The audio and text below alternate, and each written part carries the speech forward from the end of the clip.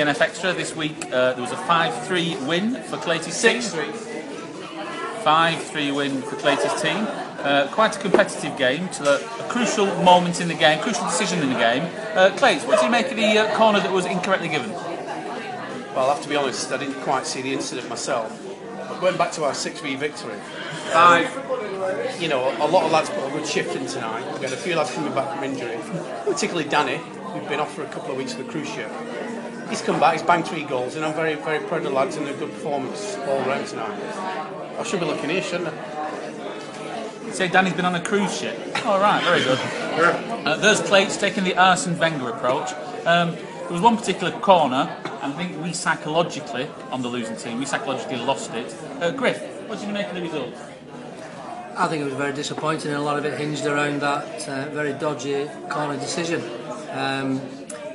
Very difficult to get your minds back on the game when a team is happy to give you a corner until you score from it. I'm not sure where that sits in the rules of football. But okay, it was good. The team did very well. We'll pick ourselves up, dust ourselves down, count our toes from the stamped feet that we've had this week, and see how we do next week. Just for the record, after the game, it was clarified by honest Stanaldo, that it was actually a corner, and we therefore led 3-2. And in all the furore, they went and scored. Who's interviewing you? You're meant to be interviewing everyone else. I'm just reporting the facts. So that's all from me, and we look forward to next week. Can I say something else before you go? Over to Paul Clayton. With regards to the stamping incident that Chris is alluding to there, I mean, I didn't see it myself, I was too far away from the incident. But I did believe he just went down like a sack of bricks, and it was a bit of a dive. So, that's from Clayty, who's now sponsored by Tuber Grip, just for clarification. Griff, what do you make of the stamping effect? I wasn't actually referring to Clayty because I didn't notice that he'd stamped on my foot, actually.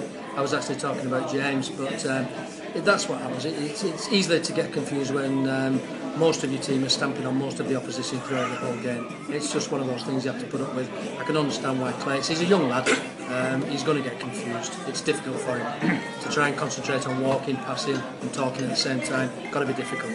These lads. That's all from me. Thanks to Captain Griff. Thanks to Hail Mary Clayton. Cheers. See you next week at TNF Extra.